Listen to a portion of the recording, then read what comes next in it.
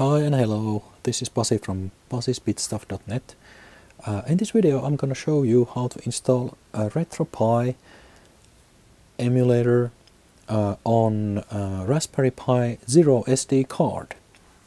For that I need a computer, a browser, SD card reader, which I have on my Mac, and then I need a few downloads. First one is a RetroPie, and that I can get from retropie.org.uk.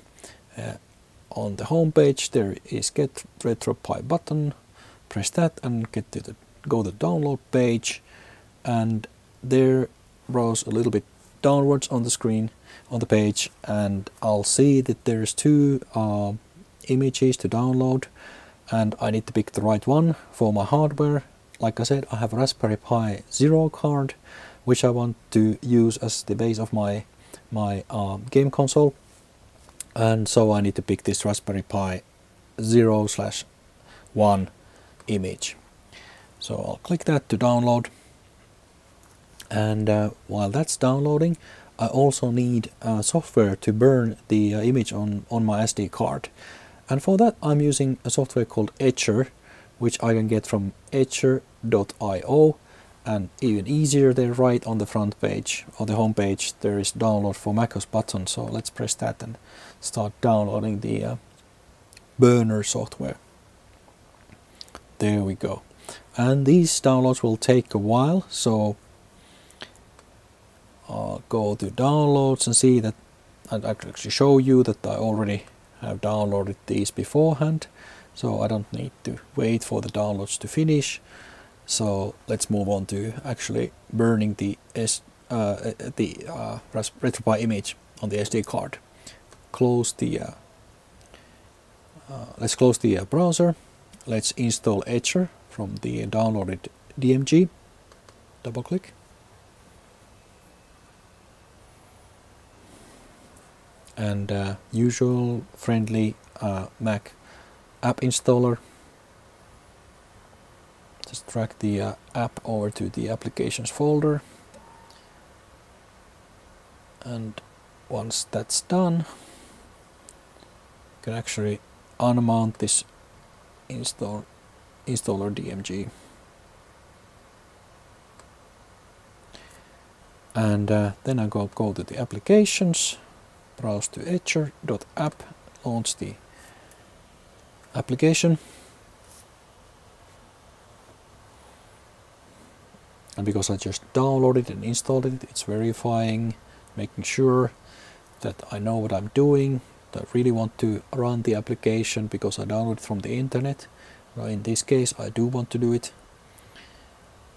So let's move on. And in a jiffy, it shows me the user interface for the Etcher burner application, which is very easy. Select the image. Again, I go to downloads, and I have the RetroPie 4.0 for Raspberry Pi 1 and 0 image.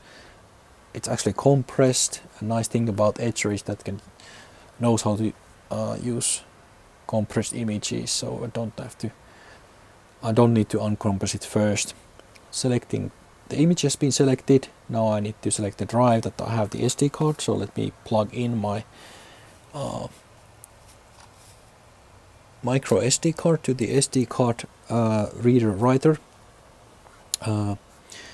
and Etcher automatically recognizes that now the SD card has been inserted, so it picks that one. It's about 8 GB SD card, and the image seems to be around 2.25 GB, and all that remains is to start flashing using the friendly of course Etcher needs a permission to be able to flash the image to the card, so let's give that. And now it started flashing, and this will take roughly 10 minutes or so, so let's just fast forward to the end of the flashing process.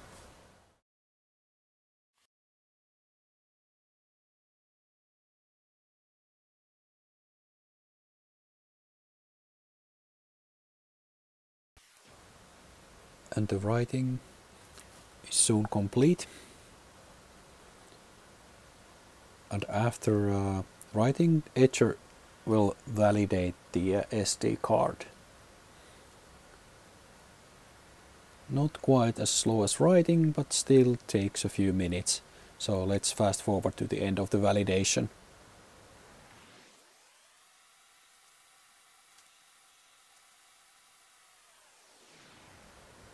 Right, validation done, and Etcher unmounts the SD card automatically. So now we're done with flashing. So I'm gonna close Etcher and pull out my SD card and see how it works on my Raspberry Pi Zero.